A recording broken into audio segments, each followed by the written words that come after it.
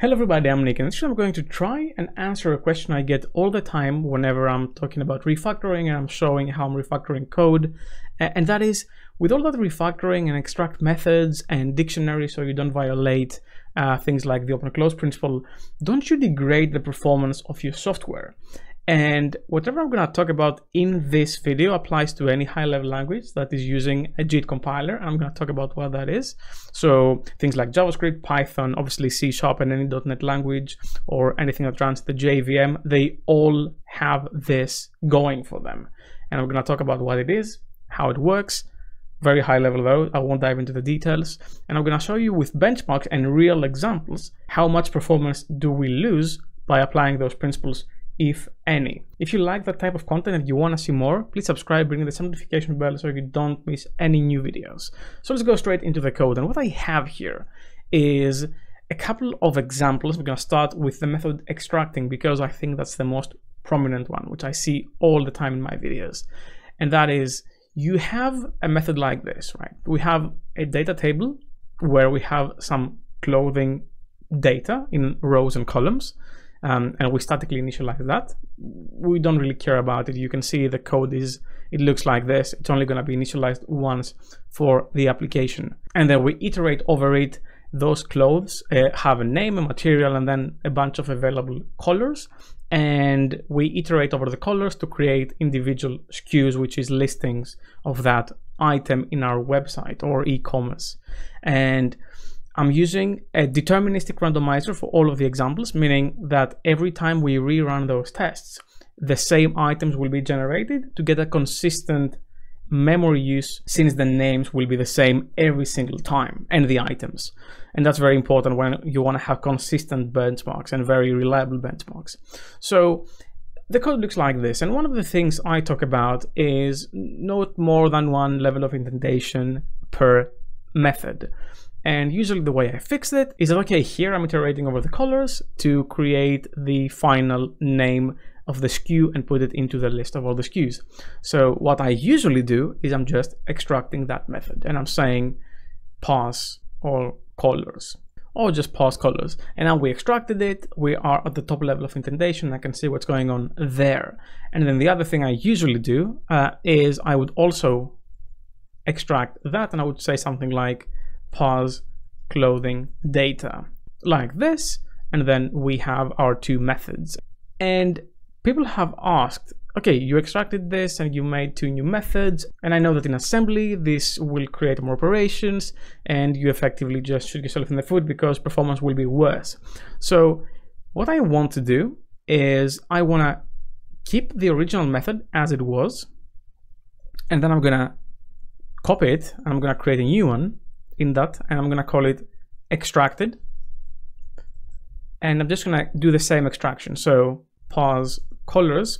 And by the way, this doesn't have to do with just this specific rule. It has to do with method extracting in general. It just makes it easy to understand what I'm doing. That's why I'm using a clothing example in the for each loops. This could be anything, right? Anything that you want to give it a name that makes like logical sense to group together in a method. And then this is pause clothing data, whatever. And we have that, so I'm gonna delete that. And here I have a benchmark file where I can create benchmarks and also check the memory that that benchmark is using. And the package that is running that is called benchmark.net. We've made a video about this. You can check on the top right corner of your screen right now if you want to get familiar with it. And I'm going to run my benchmarks using that, which will give very reliable results.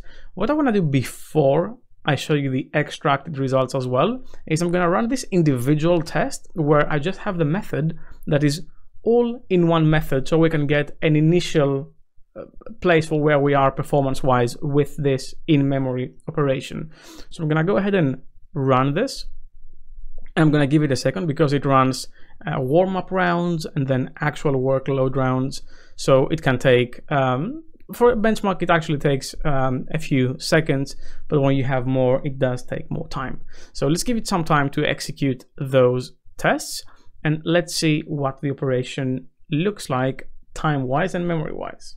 So the results are back, and as you can see, the one method is completing in a mean time of 32.4 microseconds. So 1 microsecond is 1,000th of a millisecond, just so you have an idea of where we are. And we have 61.3 kilobytes of memory allocated. So this is pretty fast, you know, we're talking microseconds here, so everything is in a very microscopic scale. And what I want to do is I'm going to add the second benchmark, and the second benchmark is the extracted method. So extracted here, and I'm going to execute the same benchmarks. And now let's see, with the extracted method, where we are calling 2 extra methods in that whole flow, where we are performance wise. Let's give it some time to execute that, and once it's done, we're going to talk about it.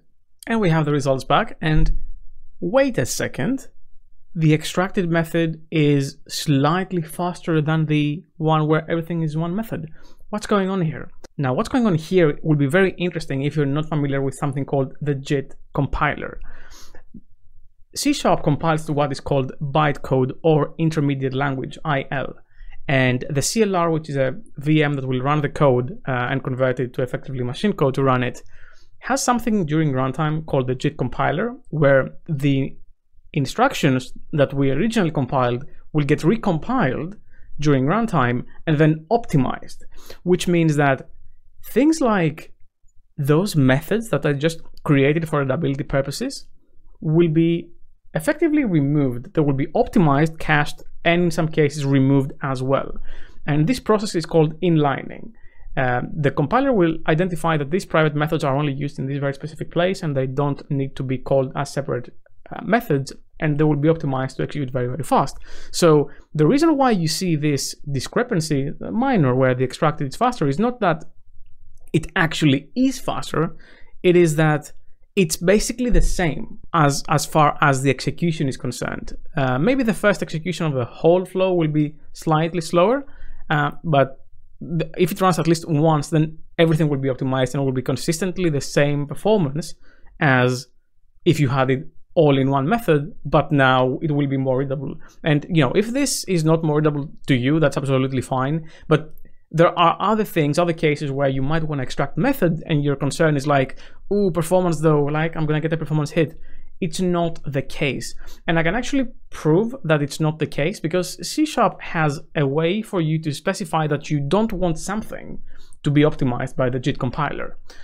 You can use an attribute called method impl, and then there's two instructions you can give to the compiler and the runtime. The no inlining, which talks about replacing the method with the actual code without having to jump to a different function, and also no optimization. So don't optimize this at all. And I'm going to apply that in both of my extracted methods. And now with those instructions in the methods, I'm going to execute the same tests, and let's see now what performance numbers we get. So our tests are finished now, and as you can see, we have a slight performance degradation here, but it's only 4.5 microseconds. This is so small. Obviously it's just for 2 methods, but even if we didn't have the JIT compiler, yes, they would add up eventually, but the good thing is we have it. So performance is actually the same. Extract methods safely, don't worry about it. Extract them in logical pieces that make it easier for you to read and work with the code. Now, I want to talk about something else while I'm here, because remember that this is a very isolated example. In a realistic application, you would actually be calling other things as well. You might have IO calls, whether that is networking or a file system, you know, your database calls, other APIs as well. So what I have here is a fake API, and this API has a single controller here where it has a 50 millisecond delay to try to imitate what an IO call to a different API would cost you. Now 20 milliseconds for some is very high, for some is very low. I think it's in the middle of what it is acceptable from an external API to return in terms of SLAs. And now as part of every execution of that same test, I'm going to create a private static read-only HTTP client, so we don't initialize it all over the place. And I'm going to actually define the base address, and that will be a new URI. I don't want you to be nullable. And I'm going to point it to localhost, to that API that I'm going to run. And that is it. I can go here and just import it, yada, yada, yada. And now as part of every execution of that operation, I'm just going to add a fake, not a fake call, it's actually going to call the API, but we're not going to do anything with the data. So we're going to have to turn this to an async task list because we want to use the await call here, HTTP client dot get string async. So we're actually going to get the response as well, which will also hurt performance a bit. Well, in a realistic scenario though, not artificially. And then I'm going to add the same call in the method with the extracted items. And again, async task. Here we go. So now we have that. I would also need, I am suspecting, to change the benchmarks. So let me update those as well. Yes, I should. So I'll wait here. And now we're going to run the unoptimized code through our benchmarks. So let's run those tests and see what the numbers look like now. Well, I actually need to start the API for that to work. So let me do that. Here we go. Right, now I can run the tests. And now our tests are now done.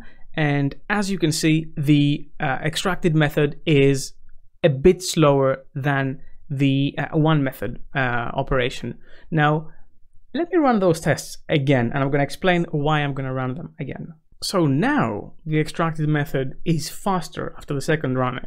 What does that mean? Well, it just means that the API happened to perform faster the second time, and it's all within margin of error. There's no reliable results because you're going through the IO, which means that whenever you're thinking about performing or well-performing code, keep in mind that you're only as fast as your slower operation or your slowest operation, which means that you can write the most optimized code in the universe, but in a bigger scale where you have many requests, it all gets load leveled because the slowest thing can be disproportionately slower than what you just optimized.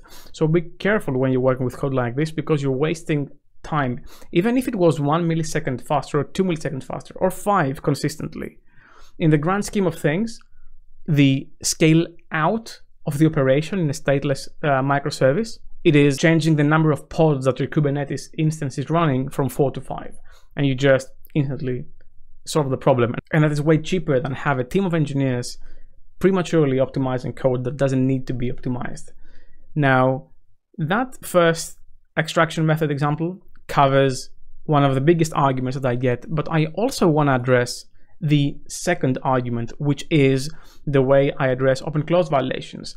And I usually, when I address them in my own code, I'm using a package called Mediator. Many of you are familiar with it. In case you're not familiar, Mediator is a package made by a very well-known developer of the community, which is implementing the Mediator pattern, which effectively says that give me a request, I'm going to find which handler will handle this and give you a response back, and you don't need to know anything about this. And this allows us to create handlers and queries and responses in a very decoupled way, and it helps address the open-close principle violations. So I'm going to go to the open-closed folder. I'm going to show you two things. First, I'm going to show you this clothing service, which has the exact same code as the previous example. The same SKUs iterate over and over, it's not extracted. And then here I have a handler, which is the Mediator implementation. And in my main code, which is the Mediator example, I'm initializing my Mediator and my service. And in the Mediator benchmark, I'm sending it to the Mediator to give me back the result, while in the clothing service, I'm sending it directly to the service. And just so you know how it works, Mediator internally has a dictionary of handlers, and after the first processing, it will actually cache the handler and will use the lifetime that you defined. I won't dive too much into implementation details, but just so you know, it's using a dictionary to select which handler will address that request. In C#, a dictionary is a hash table, and it is of O1 time complexity, or at least as close to O1 as possible. So I'm going now to change those benchmarks, and I'm going to add the Mediator ones. And I'm going to create another one, which is a direct call to the service. So service call benchmark. And I'm going to execute those things. Remember, one is using directly a class, the other one goes through a dictionary to the class. So let's run that benchmark and see where we are. So the results are back, and as you can see, Mediator is 1.3 microseconds slower, and it goes through a dictionary, and it's allocating 1.4 kilobytes more memory. Those numbers, for the benefit that you're getting, are so insignificant that we shouldn't even really be talking about any performance degradation. And keep in mind that Mediator using a dictionary, which is a hash table, which is a no1, will scale when you have more handlers. So you don't need to worry about having more handlers and causing you performance degradation, because you're addressing an issue which is very important in a very elegant way, which is also very performant. That 1 microsecond that you're losing is within margin of error, so you shouldn't even worry about it. And remember, this is all within the context of a fully in-memory example that is not calling any other I/O service, which is not realistic. In a realistic scenario, you'll call something. You'll call an API, you're going to call a database, you're going to call the file system, you're going to call something. So that differentiation, this small 1 microsecond difference, disappears in the real world. Absolutely disappears. I've never seen it being a problem. Whenever I'm optimizing my code, it's never anything that has to do with the application of clean code principles. It's always some SDK issue, some memory leak from code that I don't even own, which is within a package, or some other bizarre issue that nobody could have expected. So don't worry when you're writing code for languages like C#, who is so well optimized, because the people who designed those languages and build the VMs that those languages are running in are so smart, and they have thought and optimized about all this. That's all I had for this video. I hope you learned something, and I hope you learned that results and tests is actually what should drive those decisions and those discussions, and not just speculation. Special thanks to my patrons for making this video possible. If you want to support me as well, you're going to find the link in the description down below. Leave a like if you like this video, subscribe for more content like this, and ring the bell as well. And I'll see you in the next video. Keep coding.